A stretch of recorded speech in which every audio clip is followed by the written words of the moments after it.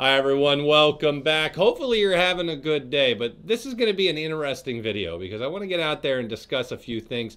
And for those who watch the tech plays, you're watching the markets, and you're trying to do your own thing, you're trying to pick your own stocks, you're trying to crush it, you want to become a multi-millionaire, this video is for you.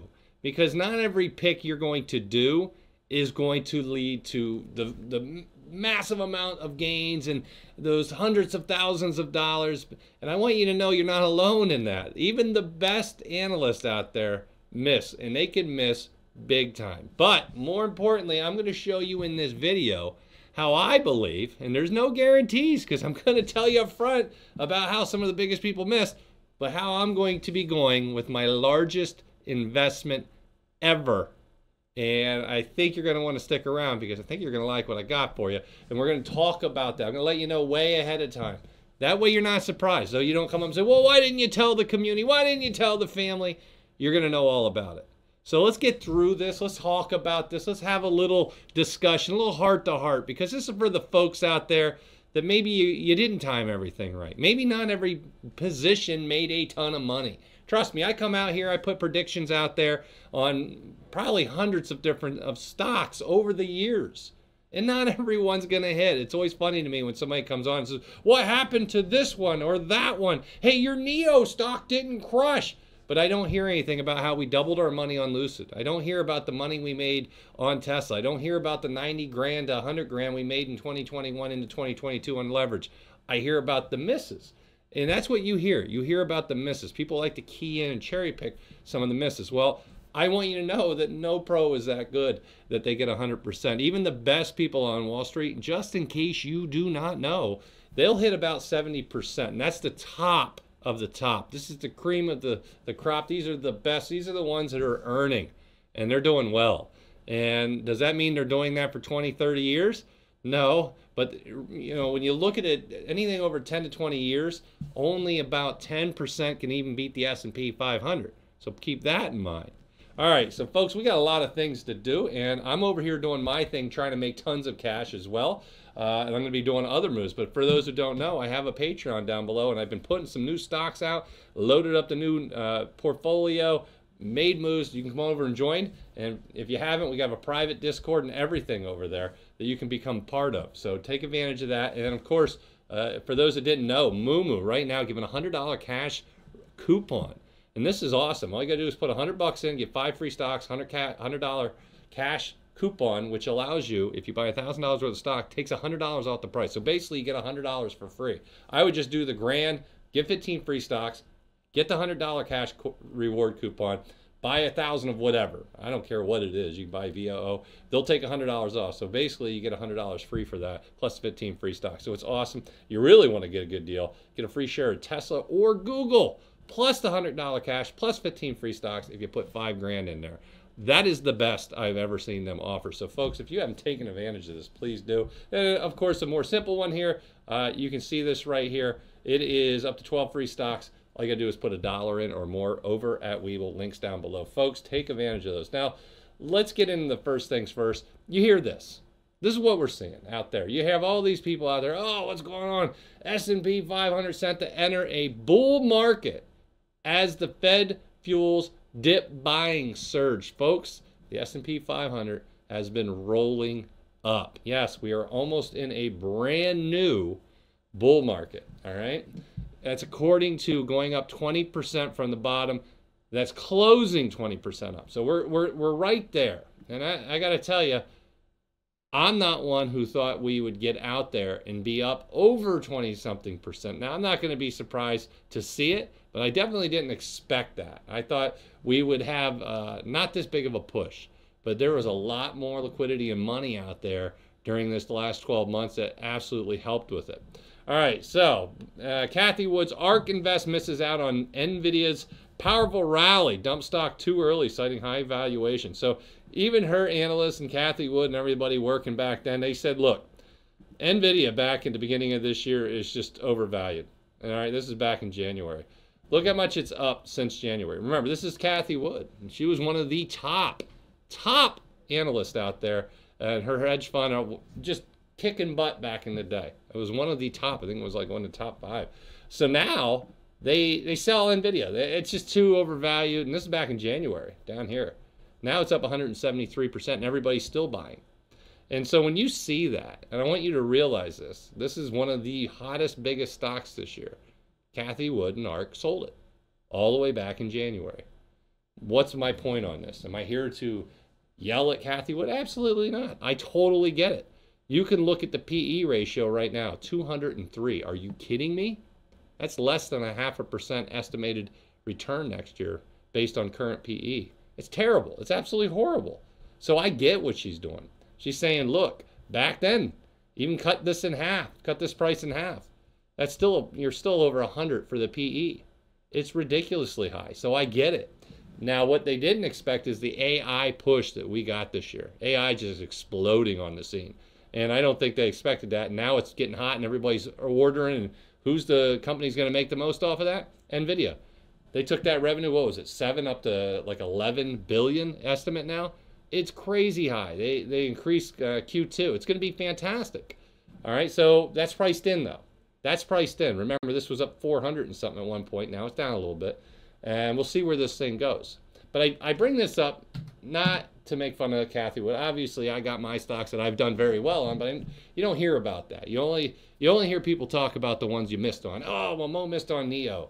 Yeah, of course I did. I still got NEO, and I still think it'll hopefully rebound as they continue to increase their exposure around the world, and they do their thing.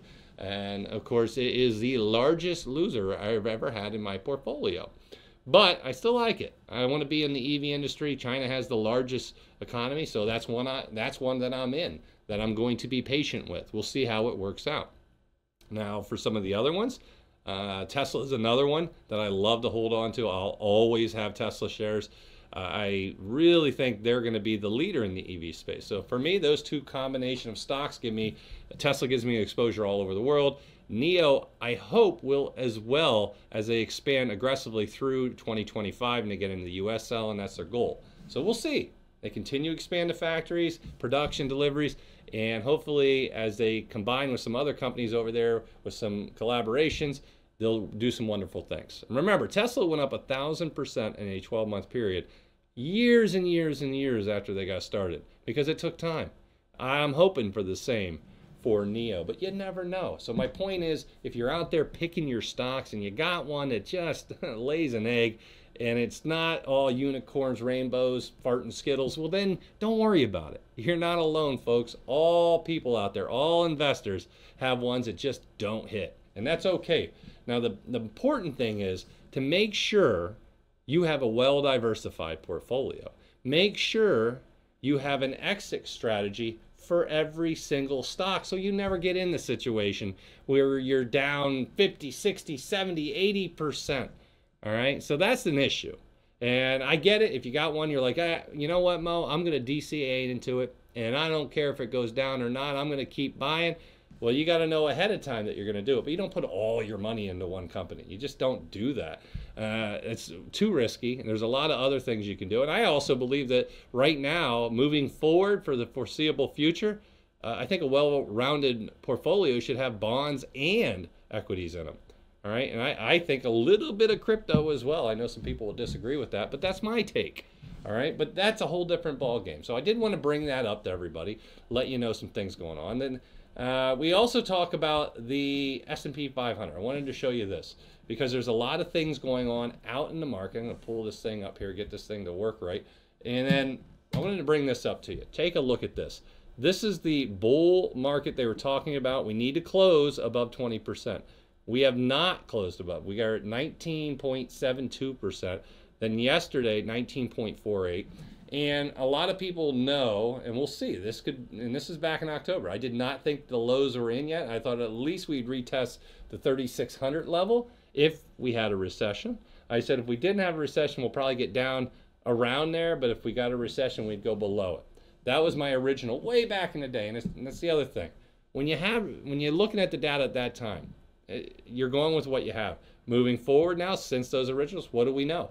We know that the people out there are spending money like it's water. They're running up credit card debt to record levels. People, they saved $300 billion roughly on student loans they did not pay. and they still haven't paid because it keeps getting pushed back and back and back. We know that's coming very, very soon, in under 60 days. There's a lot of things changing, and these are things that no one expected to happen. And so what's my thing about that? Is it an excuse? No, it's not an excuse. It's just part of the journey. It's the variables out there we can't control. But I will tell you this, no matter what positions you take out there, no matter what stocks, bonds, crypto you buy, you can't control everything. So what you can do is, just like I said, have good strategies for investing. Are you DCA into them? Are you going to have trailing stop losses? You're going to buy some put or call options, depending on if you're a bear or a bull, to protect yourself. There are a lot of things you can do. But know this, you have no idea, no matter how much research you do, and how good it may seem, and how great the valuations are, of where that stock's going to go, or that bond, or that crypto, because anything can happen to absolutely tank the market, or, as we've been seeing, propel it on just a fire range, but just taking off and running. And that's what we've been seeing. Now, what do I think? Well, of course, for those who know, I told you I'd be loading up on something, right? Well, of course, we see this. We see the, oh man, this is always scary too. Look at the greed chart. We're up to 73. It was a 74 a little bit ago today. Up to 73 now. We're almost in extreme greed. Folks, every time we get up here, I'll tell you, this is sell to me and extreme sell to me. And that's what I do with my portfolios and my stocks, the higher risk stocks. Now, a lot of people don't know this, but I have quite a bit of long positions. I don't think people realize that. I think they think it's all in short, and he's just this, that, and the other thing. I'm not. I have a well-rounded, well-diversified portfolio, but the one thing I really want to do is I want to get super aggressive with my bond holdings. And that doesn't just mean triple leverage and the highest risk. I do want to take advantage of some of the things out there, and that's what I'm looking to do. And so what's one of the things I'm going to be buying with that? It's this. You guys know this. TMS1, TLT. TLT is just a 20-year without the leveraging. And then you can do this for the high risk people, and you can see. And I'm going to show you what I'm expecting. So you can see at one point, this back in 2020, we were way up. Now we're down to 83%, right? And if you actually look and think to yourself, okay, well, how much can this go in like a year or two, Mo? Well, if the Fed does the right thing, you can see this thing's up 210% between those 2 years when the Fed was more conducive to helping the treasuries. And so I believe we'll have that again, and we saw a little bit of that here, and then of course we saw up 47%. It was a good run, and then all of a sudden we realized inflation wasn't going the right way. It was supposed to be transitory through the summer. It was not. Then we realized, oh, right here, that was the last day. The Fed said, we got to get aggressive. We got to crush this, and they did. And it got to this point, 80% down from there. That was a huge loss. Now from there, we're kind of going sideways, 19.72% up.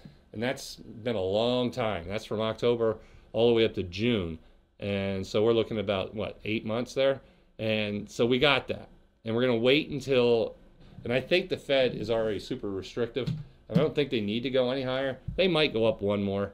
I doubt it, but I know the bond market has it priced in, so I don't argue with the bond market. I don't think they will. The bond market thinks they will in July. If they do, that's fine. It'll be more pressure on. Plus, we had the Treasury raising a lot of money. That's more downward pressure on it. So we got a couple things to go. And I think June's the worst for the downward pressure for the Treasuries being sold. I think the Treasury is going to come out and just sell a ton in June. And so I'm thinking about a 30-day put option on the overall market, because I think that, and I don't do options usually, only when I want to take some real big risk. And I think this month's going to be a red month. I think it's going to be a nasty red month from here on out. And because now the Treasury can do its thing here starting yesterday, and they're going to continue to do that to fulfill those coffers and get them back up to about 500, 600 million. I think a lot of it's going to happen in June. Then July, August, and September, they'll probably do about the same amount that they did in June. And so that slows down. It won't hurt TMF as much after June. So that's what I'm looking at. So I shared this with you. Let the family know what's going on. And of course, you can let me know down below. What do you think? You know, what's one of your biggest misses you have ever had that you did on your own research? And that's always one to think about. And of course, what did you hit? Let's talk about some good ones too. Remember, I made 90 to 100,000 on plays that people said, "Oh, you're crazy" in January. By the end of the year, it was up a ton, and then it made a little bit more going into 2022. So we have some good plays out there.